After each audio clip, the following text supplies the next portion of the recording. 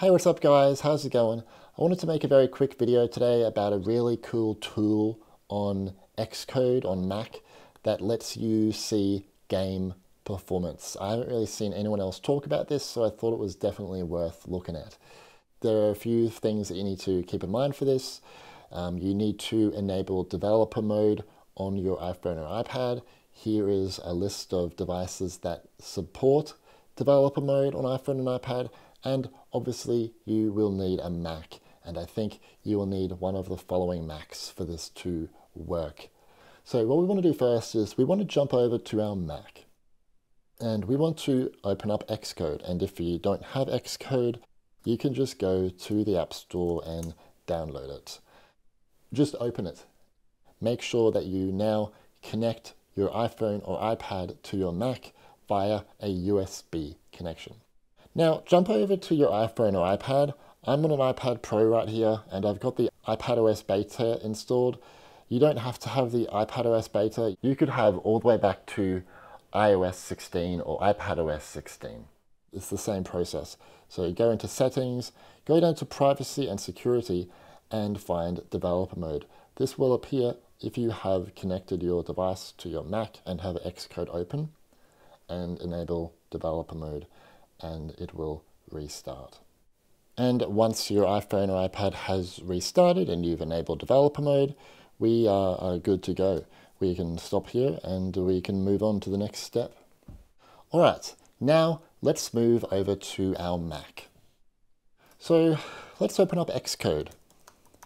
XCODE, and from here, let's go up to the menu bar and open Developer Tool Instruments. From here, let us create a blank document. First things first, we're going to add two very important instruments. The first one is Activity Monitor. The next one is Core Animation FPS. Next, we want to make sure that our iPhone or iPad is connected to this tool. In this instance, I'm connecting to my iPad Pro 11-inch 3rd gen. And we also then want to connect it to the game that is currently running on our iPhone or iPad. In this instance, I'm running Resident Evil 7. If we switch over to my iPad Pro, you can see it's up and running right now. So let us select Resident Evil 7 right now. Now, to track the game's performance, we are going to press record. Now, one weird thing I have found is that sometimes the application can freeze. You just need to wait for quite a long time.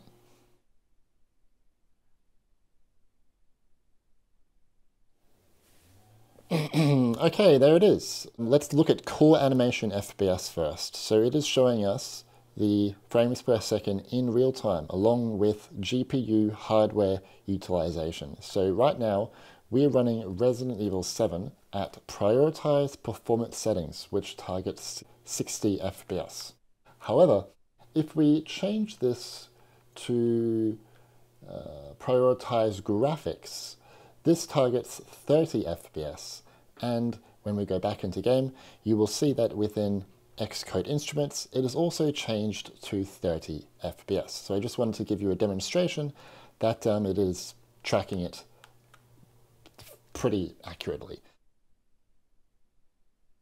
What we can do, if we stop this recording, we can change the measurements here to statistics, and we can see the average frames per second in this recording, which was 50.2 FPS, but do keep in mind that we did change the frame rate down to 30. And we can also see some other information here as well. And we can make these tabs a bit bigger, and you got GPU information and so forth. What's also really cool is Activity Monitor. Now, when you go into this, it's going to have a lot of information. So let's narrow this down to Resident Evil 7. Now, Activity Monitor is really cool because it will show you CPU info, but also memory usage. So during this recording, the game used 4.19 gigabyte of memory. One very important thing worth noting is that with the core animation FPS instrument, it only tracks up to 60 FPS. So you won't be able to, for example, on an iPhone 15 Pro or 14 Pro or 13 Pro or iPad Pro models with a 120 Hertz display, you won't be able to track above 60 Hertz or above 60 frames. As well as just in-game, you won't be able to track over that. So, for example, I've got Grid Auto Sport, and I'm running it under the Performance Plus mode. This provides above 60 FPS. On this machine, it can run it at 120 FPS. If I press record, you will see that it's only showing 60 FPS, when in actuality, it is running pretty much at 120 FPS. So that is one of the biggest downfalls of this program, but it is all free, so it's definitely still worth checking out. I also briefly wanted to go over the Metal Performance HUD, which is another tool for showing FPS, resolution, memory usage, GPU, CPU, blah blah blah usage. You can enable this tool by going into developer settings and show graphics HUD. What's worth noting, though, is that this HUD will only appear for test flight apps or for games that support the HUD. The only game I've found that supports the HUD is Hades. It's the only one.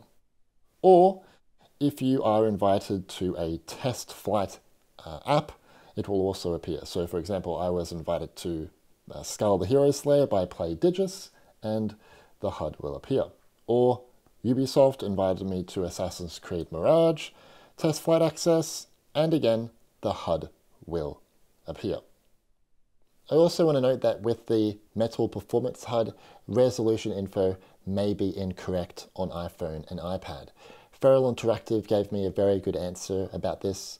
They said resolution values may not be correct as the Metal HUD tool only reports the final resolution of the back buffer rather than the various buffers that result in the final frame.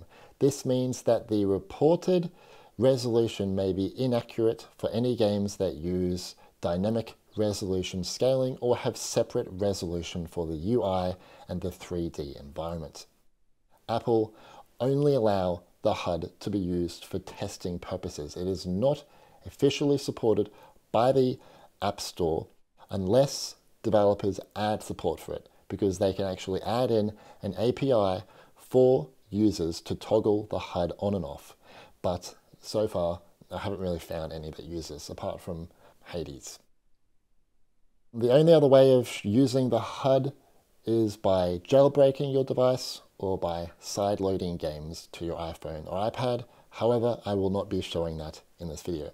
But I hope in the future that Apple can allow users to enable the HUD system-wide, same as Mac, but that probably will happen one day, but we'll have to wait and see, because as we all know, iPhone and iPad is a very closed ecosystem, and Apple don't really want the general public to use this tool because it's just for testing game performance.